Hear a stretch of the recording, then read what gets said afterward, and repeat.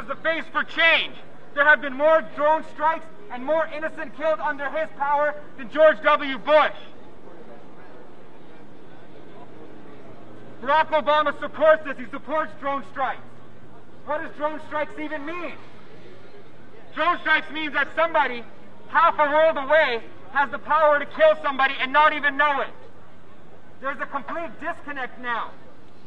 Before, if you wanted to kill somebody, you would have to make the conscious decision of going up to them and either stabbing them or pulling a trigger.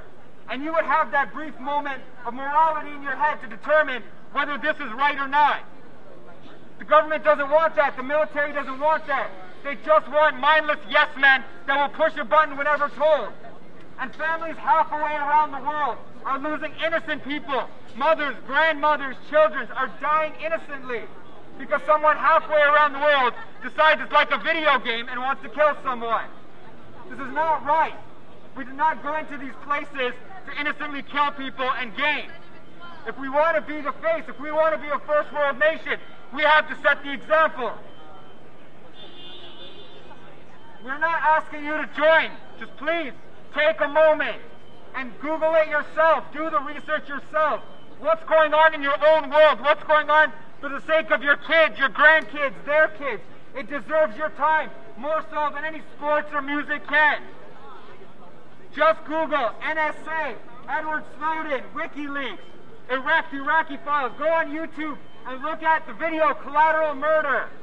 If anybody has a phone right now, just go to YouTube and YouTube Collateral Murder and watch that video. This video is what sparked all of WikiLeaks. Google Fukushima plants. Google radioactive. Google the Great Pacific Garbage Patch. There's a garbage patch of plastic floating in the Pacific Ocean that is the size of Texas, comprised of all human objects. Just Google it. This is why we care about the environment. We care about generations to come. We do not want to destroy our parks and wildlife for more condos and more buildings and parking lots. And we as the people deserve as much say as the other people with the money. Just because they have money and their power does not mean they have a bigger voice than us. Yeah. Why do we cover our face? It's not because we're scared. It's not because we're trying to look intimidating. It's because we're all ordinary people that have to go back to families and schools and jobs. And we want our voices heard, not our faces seen.